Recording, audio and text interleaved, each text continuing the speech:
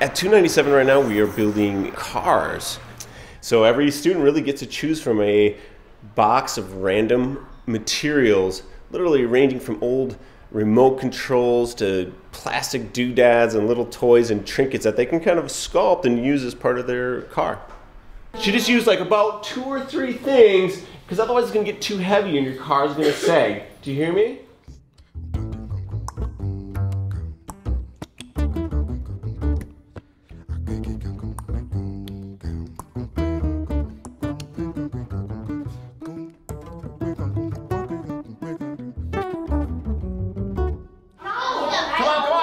Everybody's got to go. Come on.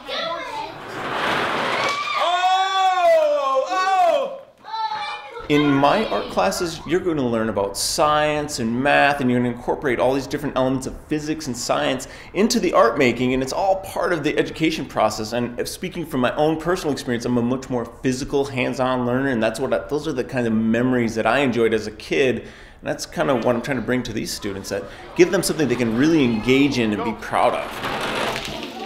Here we go. All right. We are going to make 2 charts. Why don't you put your comic book away for now? The first chart is going to say distance, D-I-S-T. I want you to draw a little rectangle that looks like this. That's our center line.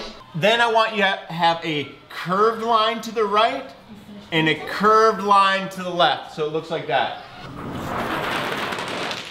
Go, go, go, go, go! 7 feet and went to the right.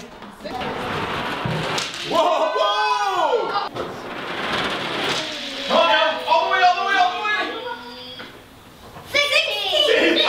16, you did it! We talked about force and energy and motion, so it ties in with the science unit in both 2nd and 3rd grade.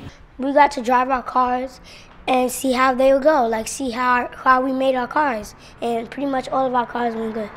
And we get to roll 3 times. I just straighten the wheels. The straighter they are, the farther it does roll. If they're crooked a little bit, it does definitely take speed off your car. So we got them straight and it went super awesome. One more roll for you. Let's see if it stays straight.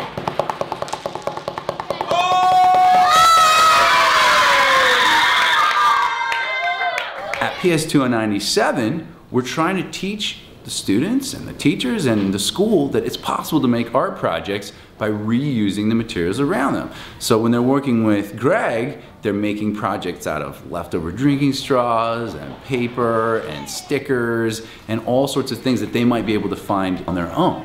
Mom, don't throw out the cardboard and the plastic, because we could make something out of it. And don't throw out the buttons. Materials for the Arts is part of New York City's Department of Cultural Affairs, and we've been around since 1978, and we've been picking up the stuff and giving it away for free, and now we're giving it away to more and more people, and more students in New York City are having the benefit of what we do.